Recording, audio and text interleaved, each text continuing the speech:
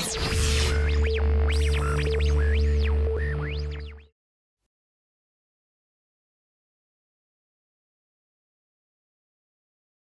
I'm Owen Fitzpatrick, Creative Influence Mastery, and welcome back to another episode of Behavioural Economics Bites.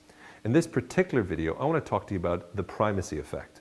Now, I've already talked to you about priming, which is the idea of saying things at the beginning which will influence how people interpret information from there on in.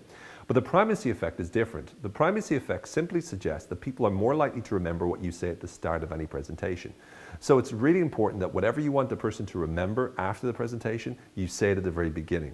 People's attention is at their height, at the start, and at the end, as we'll see in another video, of the presentation. So make sure that whatever you're saying at the beginning of any presentation you give is something that you want the audience to remember. Be very clear and make sure that you're saying what you want them to remember at the very beginning of a particular idea or presentation. Really hope that you find this valuable.